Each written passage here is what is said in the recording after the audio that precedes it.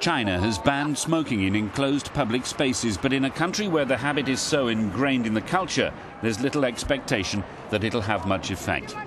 There's been no campaign to publicise the ban, nor is it clear who will enforce it. A third of the world's smokers live in China, 350 million people. And the country produces nearly half of the cigarettes on the planet. More than 1 million Chinese smokers die every year, and public health experts believe that could triple by the year 2030. Now, owners of establishments that break the law theoretically face a fine of more than €3,000, but no one really knows what would trigger such a heavy penalty. The World Health Organization believes few Chinese smokers are aware of the dangers, and so they see no need to stop.